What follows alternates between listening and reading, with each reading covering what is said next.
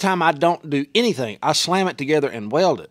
And I weld B31-3 X-ray every day. Severe or critical or whatever they call it.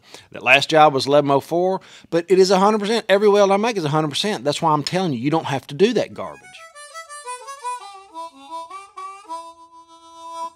Woo! Good morning, guys. So this morning, I'm going to give you a few tips right off the bat. Keep you guys engaged and learning stuff. First, if you have dyslexia or ADHD, stick a big old pat of butter in your coffee in the morning. It's awesome. All right. It's all about meal scale this morning. And you're thinking, I'm a welder, why do I need to worry about meal scale? Well, you're going to have to deal with it for the rest of your life. And I see so many people doing it wrong. You're absolutely doing it wrong. Probably, most people on this video is probably doing it wrong. The old timers probably not. But I'm fixing to cover it right now because I see videos. I was looking around at some other videos and they're grinding the mill scale off. Big old wide passes grinding all that mill scale off. Just to make a T-joint or whatever, lap joint, whatever. If you grind that mill scale off all the way down this and then put something up there and weld it, the only thing you've effectively done is make it to where BBs are going to stick all over this and you scratched your plate up. That's it. This mill scale comes from the mill, from the factory where it's made. It's a thin coating they put over this, and it does. All right, it's 9:16 at night, and I got to amend this video because the welding inspector showed up. Mill scale is not a coating they put on it. Mill scale is a type of iron oxide that is formed on the surface of the steel during the hot rolling process. I'm not going to get it all right, guys, but I'm pretty sure I learned that in school or I just misunderstood the teacher. So keep on rolling the video. Thanks for watching. It does not weld good. I get it. All right. And that 6010 or the 7810 or any of those rods that is a bad to the bone rod. It is going to blow that mill scale off there and weld just fine. Now, the first pass is not going to look good as the second pass. And if you're absolutely hung up on it, and you've got to get it off there because you think it's going to mess something up, here's what you need to do.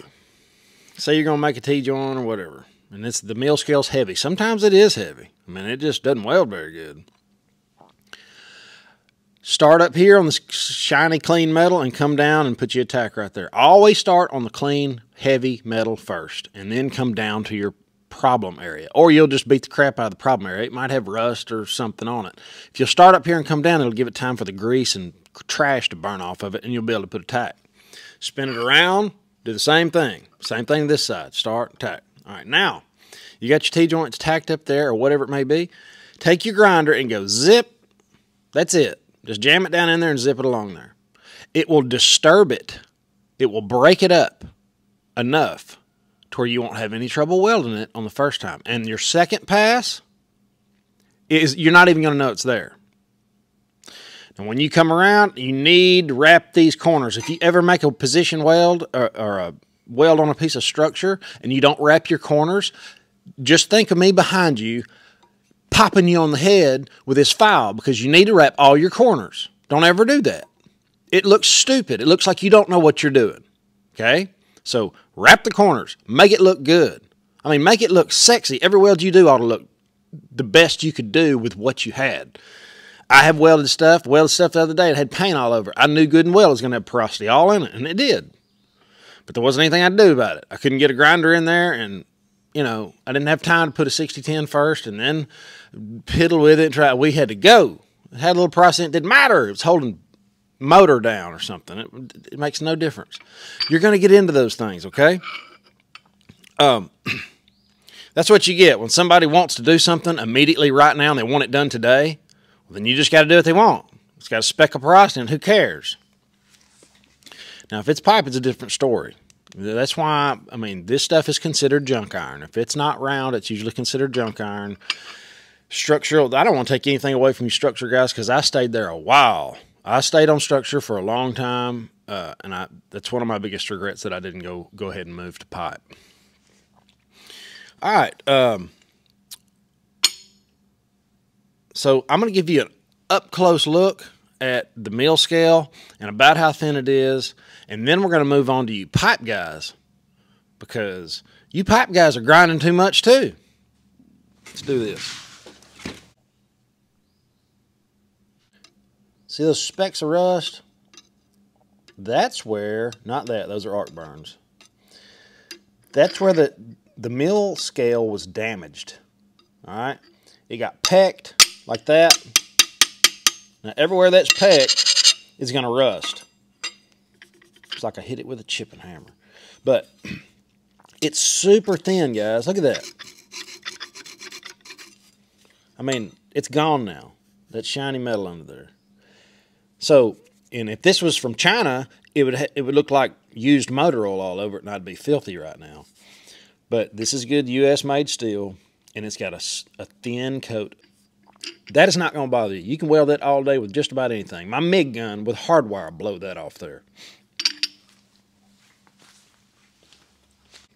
We are welders. We are not grinders. When you're grinding, you're taking metal out, and you're just going to scar up everything around it. And if it's thin and no problems, just weld the mill scale. Don't be grinding it. Nobody's going to pull your T-joint apart and see if you grinded it. So listen to me. I know what I'm talking about. Now, for you pipe guys, I've seen people that have been welding forever that are grinding their bevels that they just cut with a beveling machine. And I cannot wrap my head around that. That bevel was clean after you cut it. It'll have a little scale on it. I don't mess with it. Some people you can see a little flaky scale. All it is metal, by the way. You can hit it with a wire wheel. That's what I do before I TIG weld it. I'll just hit it with a wire wheel. And then I'll take a burr bit on the inside and bzzz, and that's it. But most people, or a lot of people, grind the whole bevel. And there wasn't anything wrong with it until you hit it with a grinder. You don't have to do that. Just, here's what I do. Cut your pipe, put a face on it, take this file. It'll have a burr in it after you put the land on it. And most of the time I don't do anything. I slam it together and weld it. And I weld B31-3 X-ray every day. Severe or critical or whatever they call it. That last job was 1104, but it is 100%. Every weld I make is 100%. That's why I'm telling you, you don't have to do that garbage. None of it. Okay? So that burr's in there. You can hit it with a file if you want to waste about 20 seconds doing that. But if it's got rust or dirt or grease or anything in that pipe, you need to hit it with a file. Just knock it out real quick. It doesn't have to be perfect. Like I said, just break it up. Just disturb it. That flux will float that stuff away.